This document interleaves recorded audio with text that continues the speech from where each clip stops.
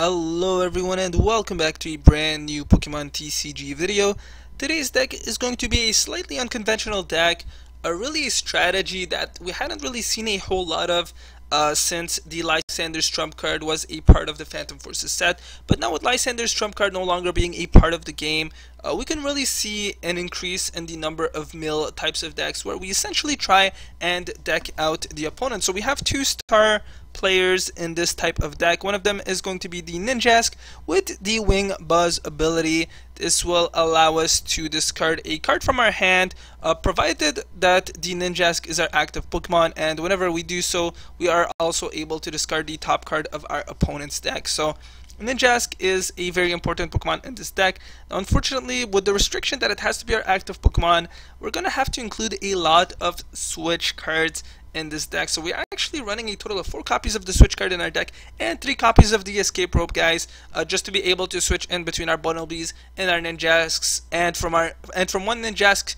to another one as well. So we have to dedicate quite a bit of deck space to it, but unfortunately that's really the only sort of efficient way of running a Ninjask deck, at least for the time being. So we are running a total of 4 copies of the Ninjask, guys, and as you guys can see, we're running a total of 4 copies of the switch card as well, and 3 copies of the escape rope as well. The main attacker of our deck, guys, is going to be the Bunnelby with the Omega Barrage ability. We're going to be repeatedly using the Burrow attack, discarding the top card of our opponent's deck. Luckily, Omega Barrage allows us to use this attack twice in any given turn. So Bunnelby is a pretty cool Pokemon to include. We are running a total of 4 copies of it in our deck as well. As you guys can see, we're also running a total of 4 copies of the Juniper, 4 copies of the Ultra Ball as well. So there's quite a high likelihood that we're going to get some of our Bunnelbys and the Ninjasks into the discard pile as well. But we shouldn't worry too much about it, just because we are running a single copy of the Sacred Ash in our deck as well, which will allow us to shuffle 5 Pokemon from our discard pile back into our deck. So it's a pretty useful card.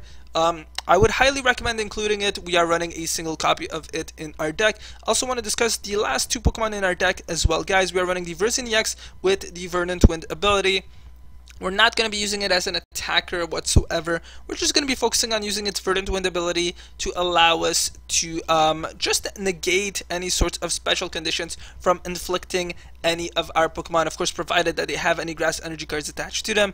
We're running a total of 6 copies of the Grass Energy, so Verzinix can certainly come in handy with respects to a lot of different situations. Again, we are running a single copy of him. And the very last Pokemon in our deck, guys, is going to be the Execute. Now, with the Ninjask's ability, we're always forced to discard a card from our hand, and by doing so, we're also able to discard the top card of our opponent's deck. So Execute, with its propagation ability, we can repeatedly put into our discard pile, put it back into our hand, put it back into our discard pile, put it back into our hand. So Execute is just the perfect sort of partner with respects to the Ninjask's ability. So we are running 2 copies of the Execute in our deck. Now, unfortunately, our Pokemon are very easy to knock out, and we have to make it such that we are able to draw onto, well, we're able to deck out our opponent before they're able to draw onto 6 of their prize cards. So we have a lot of cards to try and slow down our opponent.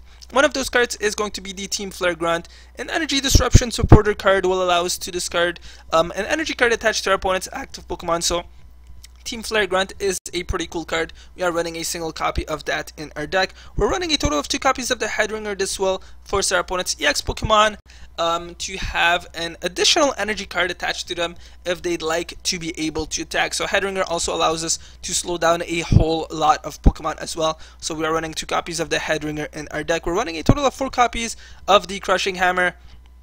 Again, this is another card that will hopefully allow us to discard an energy card attached to any of our opponent's Pokemon, be they regardless of it's their active Pokemon or one of their benched Pokemon. Same sort of function with the Enhanced Hammer. It is restricted to special energies, but unlike the Crushing Hammer, it doesn't require a flip card for us to be able to get rid of an energy card. So Enhanced Hammer is a pretty cool item card to include in this sort of deck as well. And the very last disruption sort of card that we have in our deck is 2 copies of the Hypnotoxic Laser. Ideally, we'd like to be able to get a Heads and put our opponent's active Pokemon under the sleep condition. So Hypnotoxic Laser, another very cool card to include. We are running 2 copies of that.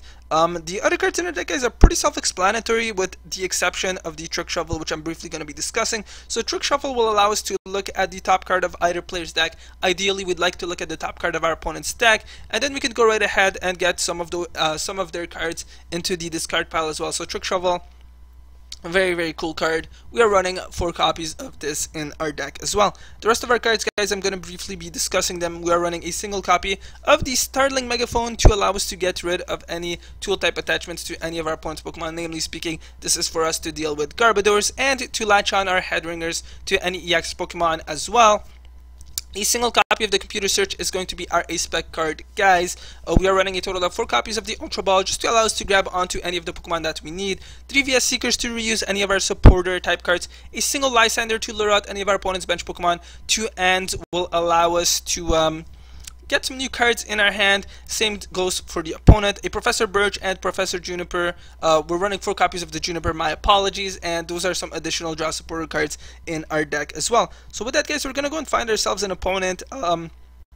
And I have to say I've been tweaking this deck a whole lot. Initially, I had included the Shaman EX in our deck, but I really realized later on that it was a very counterintuitive sort of card. Without us being able to get that Shaman EX back into our hand, it was just very easy for the opponent to knock out, as opposed to the Pokemon that we are running in our deck now, just because our opponent has to get rid of a total of 6 of them to be able to draw onto all of their prize cards. So I felt like Shaman EX was just a card that seemed to cause a lot more trouble as opposed to it being helpful in our type of deck. Alright, so it looks like we're going to start off with an Inkata as our active Pokemon. I'm probably going to have to resort to using the Juniper. Let's go and use the Trick Shovel. Looks like the opponent is running a Bat sort of deck, so this could be a little bit troubling in case they can quite easily pick off our Pokemon, which again have very, very low HP. So I'm not really sure if this is a very good sort of matchup. First, let's go and bring out a Bunnelby though temporarily and lay down in our bench. Attach a Grass Energy card to the Bunnelby and then use the Juniper for some new cards in our hand.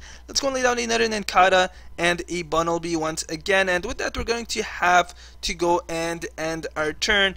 I'm thinking our opponent is probably running the Landorus EX. Okay, no, it looks like it's going to be a Latios EX Bat sort of deck. The Ninkata is unfortunately going to get knocked out with a single attack. Let's go and bring out our other Ninkata as our active Pokemon temporarily. Let's go and attach a Headringer onto the opponent's Latios EX. Bring out the Ninjask, which we will be able to make use of its special ability in just a minute. I'm going to go and lay down a Bunnelby. Attach a Grass Energy card to one of our Bunnelbys, and I think I'm gonna go and use the Juniper as well, guys. Yeah, I think we're probably, yeah, you know what, we're gonna go and use the Juniper, so let's go and use the Wing Buzz ability first of all to get rid of the top card of our opponent's deck. Use the VS Seeker, look for that Juniper, and then look for some new cards in our hand. Okay, so we have the Sacred Ash. We only have a Ninkata in our discard pile. I don't think that's too worrying, so let's go and lay down another Ninkata onto the bench as well. I'm gonna go and retreat that Ninjask for the time being, bring out the Bunnelby, and then let's go right ahead and use Burrow to discard the top 2 cards of our opponent's deck. So really now it's become a game of speed. If our opponent is able to knock out our Pokemon quickly enough to be able to draw into all of their prize cards, they will probably be able to win the game. If we're able to take out our opponent, then we'll be able to win the game. So alright, so it looks like the opponent is unable to attack with their Latios EX just yet, so this is certainly going to work in our favor. I'm gonna go and use the Switch card to bring out the Ninjask as our active Pokemon. Let's go and use that Team Flare Grunt, get rid of that energy card attached to the opponent's Latios EX. Attach another Grass Energy card to our Bunnelby. Use the Wing Buzz to get rid of a let's go and get rid of a Juniper temporarily. I don't think we have an Execute in our discard pile. Let me just take a look. Yeah, so it looks like we don't. So let's go and use Wing Buzz. Get rid of the Professor Juniper from our hand temporarily. Retreat to bring out one of our Bunnelbys. And then let's go and use the Burrow, attack twice.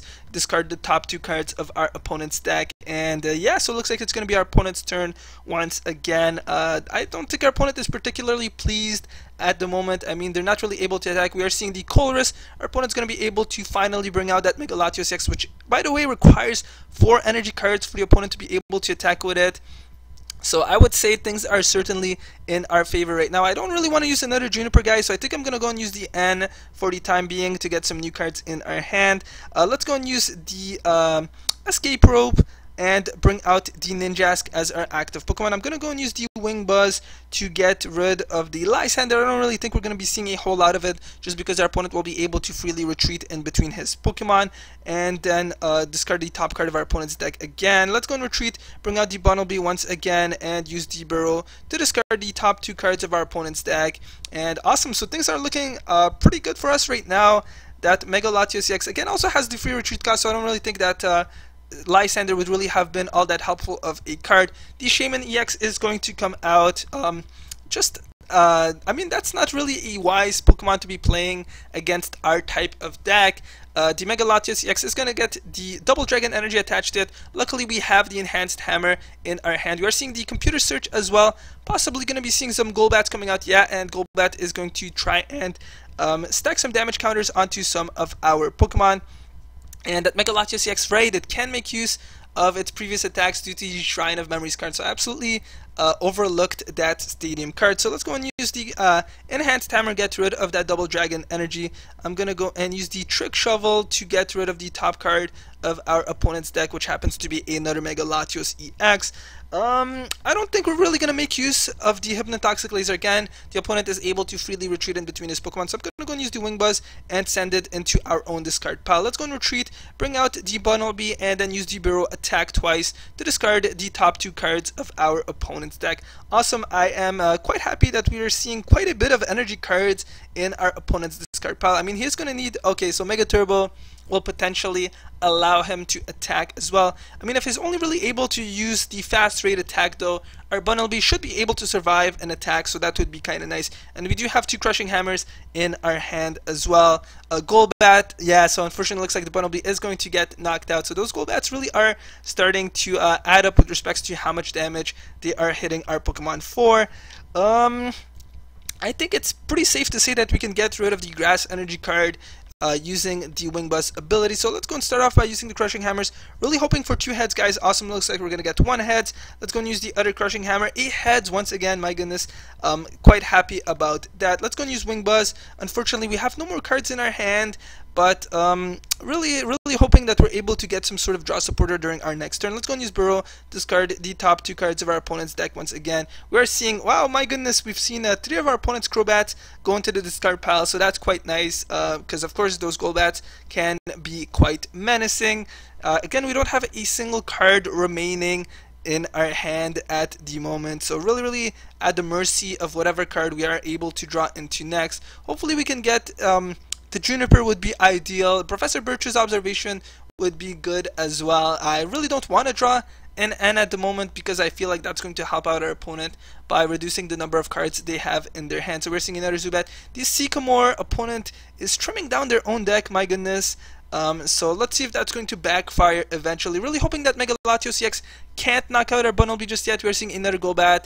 Unfortunately, that Bunnelby is going to get sent into the discard pile. And we're also quite unlucky, guys, just because we haven't been able to get a single one of our Executes into the discard pile. Unfortunately, I can't do a whole lot. My goodness, our opponent, 2 prize cards remaining for them to be able to win. I'm going to have to use the Wing Buzz, and then I think I'm going to go and retreat to bring out the Nincada as our active Pokemon. And unfortunately with that, guys, I have to go and end the turn. Things are not looking really good for us. The opponent is going to knock out the Nincada. So let's see what we're able to draw into with a mere 4 cards remaining in our opponent's deck. I think we may actually lose this battle. I mean, there's a pretty high likelihood. The Hypnotoxic Laser, we're going to flip the heads, hoping that the Mega Latios EX remains asleep. Awesome. Looks like the opponent is going to flip the tails. I mean, now it's really crunch time. We're really at the mercy of what we're able to draw into next, or whether or not the opponent may have some sort of switch card. I'm hoping they don't, though. I had seen the Escape Rope, yeah, and I believe a switch card into the opponent's discard pile as well. Oh no, so maybe they were just running a single Escape Rope. Again, his most of his Pokemon are able to retreat freely, so maybe the opponent decided that they wouldn't need the inclusion of a whole lot of switch types of cards in their particular type of deck. So right now we're just waiting to see what the opponent does. I don't think they really can do anything. Maybe they have an N in their hand or something like that, but they may be a little bit reluctant with respects to playing it because that may just help us out. So again, we are just waiting to see what the opponent does. I would love to be able to draw into a supporter card, guys. Now or never. I mean, VS Secret would also be useful as well, but we already have 3 of our Junipers in our discard pile as well. And yeah, so that is absolutely true. But I don't know, so I'm really at the mercy of what card we're able to draw into as well. So I'm just going to wish our opponent luck, because I'm not really sure what's going to happen. We're seeing another energy card get attached to our opponent's Latios EX. The N is going to help us out, so I'm quite thankful for that. Alright, so let's go and lay down a Bunnelby, attach a grass energy card to him, and I'll certainly be using the Juniper. I think is definitely a card that I want to make use of. So first of all, let's go and use the Wing Buzz, get rid of a card from our hand to get rid of the top card of our opponent's deck. I'm gonna go and use that VS Seeker for the Juniper. I could Lysandre. I mean, if I Lysandre up opponent's Shaman EX, and he doesn't have an energy card, you know what? I think I may just look for that Lysandre, guys. I'm hoping that it's not a mistake, but at this point, I'm not really sure how the battle is going to end up. So let's go and retreat and use the Burrow to get rid of the top 2 cards of our opponent's deck. I mean, again, our opponent only has a single card in their hand, so really hoping that this was the right choice. If the opponent doesn't have an energy card, we should be able to win the game, guys. An AZ, my goodness. And looks like that is going to be it. Looks like the opponent is going to be able to win. Yeah, so as unfortunate as it was, guys, I have to say that this was a very good game. Just very close, wasn't really sure. Maybe having drawn onto a Juniper would have been a better option, but unfortunately, it looks like that is going to be it, guys. So thank you guys very much for watching. If you guys did enjoy this video, please be sure to hit that like and subscribe button, and I will see you guys next time.